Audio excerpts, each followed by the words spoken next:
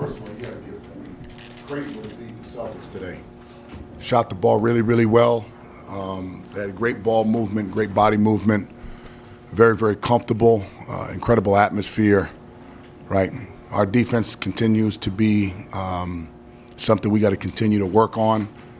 You know, many of us are in a situation where you can easily put your head down given what we're going through, but that's part of the process for growth and development. But I think today was more about how well Creighton played. So you got to give them a lot of credit, great energy, great crowd, right? Big East game, great Big East game. You know, we got to give ourselves a chance from a defensive standpoint. But in saying that, I just thought they were clicking on all cylinders, and we just had a tough time matching up to them. So it was one of those games you thought you played better. I liked our energy to start.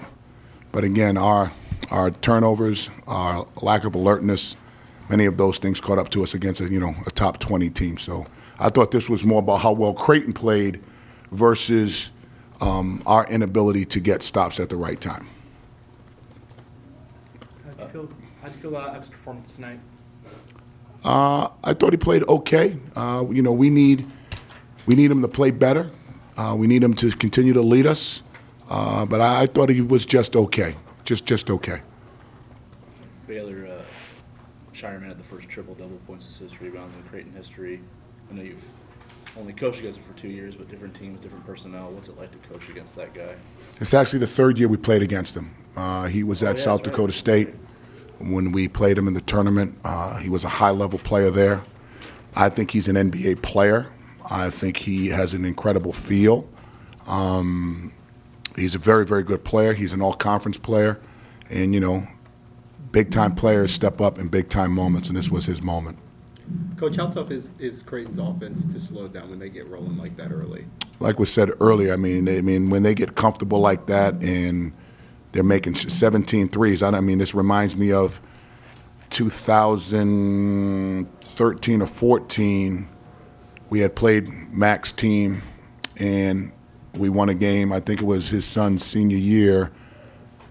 Lost that game, and then he went to Villanova and made 1,000,000 threes. I don't know how many it was, but I'm pretty sure. I mean, it's got to be close to 17 threes.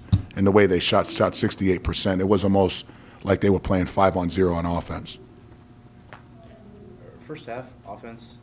How do you feel about some of the decisions off the dribble to attack Kalkbrenner and the way they were in the first half? It seemed like that was kind of leading to a lot of their transition. I don't think we played smart offensively in that stretch. There was a 10-0 stretch that was the game.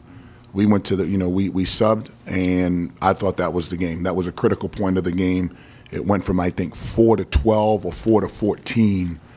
You know, and again, I don't think we were as alert and aware.